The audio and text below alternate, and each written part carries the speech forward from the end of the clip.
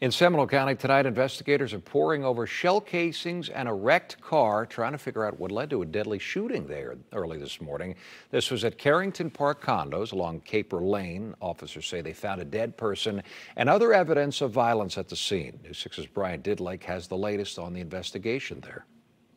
Casselberry police say that this is an ongoing and in-progress investigation, as they're only giving a few details at this time. We did speak to one couple, however, whose vehicle got hit during this deadly altercation. When forensics came, they asked me to take the bumper off, and I did, and they found the bullet inside the bumper. Harlem Jimenez says it was Casselberry police who removed a bullet from his vehicle's bumper. Police say an unknown shooter shot and killed a person at the Carrington Park condominiums early Saturday morning.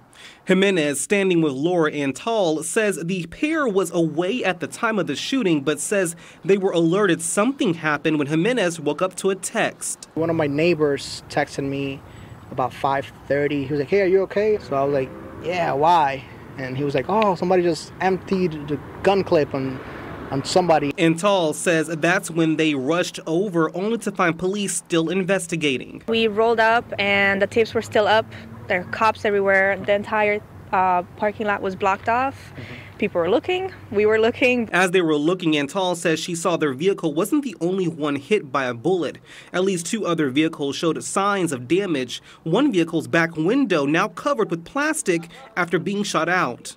Casselberry police say they believe this shooting happened after an altercation between two people who knew each other. For Jimenez and Antal, the couple points to a separate incident that occurred about 7 months ago in the same complex, a triple murder-suicide where a man killed his wife, mother-in-law, and stepson. That scene only a few feet away from the incident that put a bullet hole in Jimenez's vehicle. The couple says with both incidents, it's pushing them out of the Casselberry complex. A little nervous, Yeah. but ready to leave for sure. Yeah, we're out of here.